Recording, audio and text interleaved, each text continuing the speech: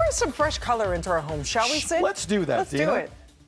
Right now, we're going to do it with award-winning designer Sarah Richardson. She is sharing her best tips in this gorgeous book. It's called Collected Color and Neutral, and she's here to share some pro tips in her beautiful yellow blazer. Good morning, Sarah. How are you? Good morning, guys. I'm great. How are you? We're just debating during the break about the chaise lounge. All right, here's the deal. Because, Sarah, I've been watching you for years. Congratulations on the book. This is the first time we get to talk. I got a chaise in my bedroom.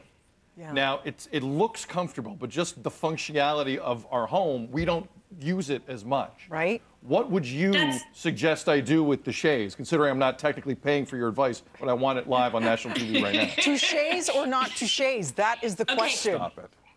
Where to chaise is all about the placement. So what's most important to me right now is people feeling happy in their homes and feeling comfortable in their homes. And Sid, the reason you're not using your chaise in your bedroom is because you already have a bed in your bedroom.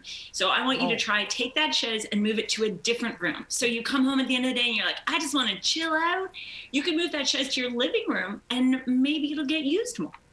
Sorry, so I've been saying it wrong for like 10 years. Chaise? It's a chaise? We've been saying chaise. Okay. It's a chaise. It comes from the French chaise longue. Chaise. That's why I don't know what to do with it. It's essentially a long chair. Okay. But people call it a chaise. But here's the thing, sir. So you're showing us the chaise here. Yeah. And see, so what about like a bay window? Because I had that in front of a bay window in the living room. Yeah. Never used it. Same problem as Sid. That's because you're just too busy, Dina. You're working out. You're being awesome. You're working. She runs like 5 companies. I'm cleaning. Sarah, like she's too busy. I'm cleaning under the Do you love to vacuum too? I do. I love my vacuum. Lover? I vacuum morning, noon, and night. You and I should talk. I know. I just run my Roomba. Yeah. Sarah, let's talk artwork here. What's the best artwork suggestion you got for any room? Like, what's the most important thing because you look at a ton of art. I've seen you on TV for years. Yeah. You put a lot of thought into it, obviously. This is what you do. What's the most important thing when you look at art? First and foremost, rule number 1, buy what you love, buy what makes you happy. If you look at it and it fills your soul with happiness, which is something we all need right now, that's the reason to buy it. So in my own home, I'm not really drawn to confrontational, challenging, dramatic art. Same. I like great colors. I mean, Exhibit A. So I think you should definitely buy what makes you happy, regardless of the price point. For me, it's never about price point. It's about the color palette and how it makes me feel. And one of the tricks I have is people say you should never, an art consultant will say you shouldn't match your art to your decor.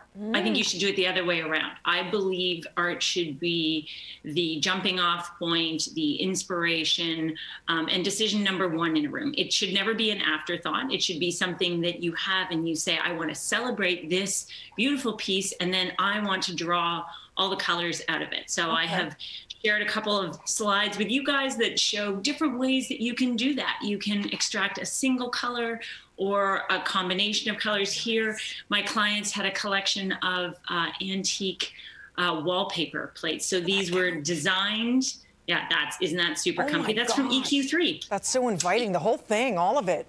Okay, so Sarah, what about what about a small space? There's no space that's too small. You can add a little bit of beauty, a pop of color to any size space. Any size space, even the tiniest space. So an entry space, let's say you have the teeniest, tiniest vestibule, don't leave it just plain. This is a place to experiment and have fun with color. So think about the tiniest spaces in your home. The powder room, maybe it's a home office, your entry. This is a great place to think about using wallpaper, because right now, instead of using wallpaper just on a feature wall, at some point, 10 years ago, people like to think about a feature wall. Instead, wrap that whole space in wallpaper. Do it in a small space for high impact, and it really creates wow factor. And I think it makes you smile when you come in the door. It's beautiful. Now, what if you have that non-functioning window area? Like, what do you do there? The non-functioning window area. Well, I think it's always important. I mean, the key about any window is you want the light to stream in. You want it to flow in. You want it to illuminate the space. And I think I always want to, I like the idea of being able to cozy up. So I've got a slide here for you. I have clients who had a kitchen with a bay window that was just kind of not contributing to the room. And instead, we made it the ultimate bistro.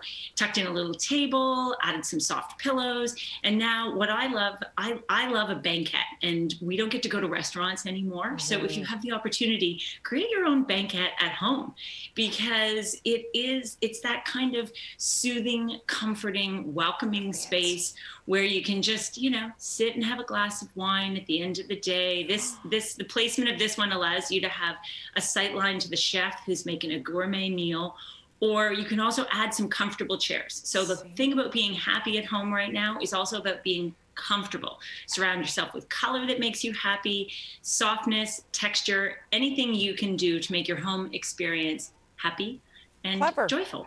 You can eat your soft tacos there, Sid. Your hard tacos. On my chaise. On your chaise. On your chaise. Maybe don't eat the tacos on the chaise. Yeah, my wife won't like that at all. A stylistic legend in this country, Sarah Richardson. The new book, Color and Neutral, available. Pick it up. Sarah, all the best. Take care. Thank you. Good to see you, Sarah. Thanks, guys. Nice to see you. You too, hon. See? We learned. I learned. I always learn, especially from Sarah. That's fantastic. We're going to take a break. It's story time after the break involving myself, some beers, Portugal, and a Russian Hockey Hall of Famer. That story's next. That's Hooked on that tease.